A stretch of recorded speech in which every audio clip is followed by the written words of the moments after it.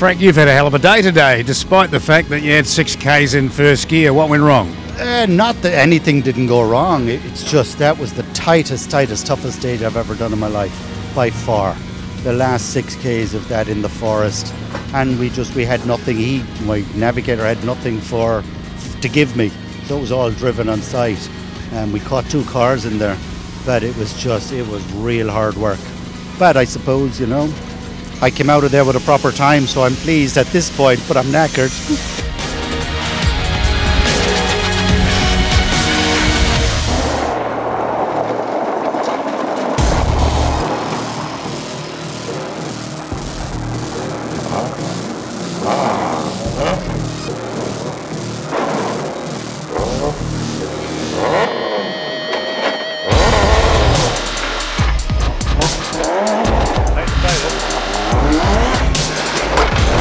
It's been a hell of a day with 160 Ks of tight, twisty, turny stuff, and it's been very hard on cars.